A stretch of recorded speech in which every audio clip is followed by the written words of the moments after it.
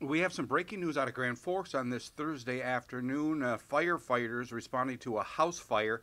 Here's the emergency calls that came in at 3:25 p.m. on this Thursday afternoon. Alter all stations for a fire call at 3874 South 16th Street, 3874 South 16th Street.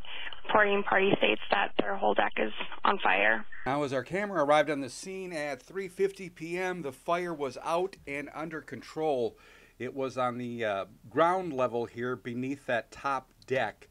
Doesn't look like a lot of damage, and we didn't hear any report of injuries. You can see the firefighter walking in the area where the fire was there. But it's out and no report of injuries, no word yet on exactly what started it. We're expecting an update from the fire department a bit later. I'm Neil Carlson reporting for iNews.tv.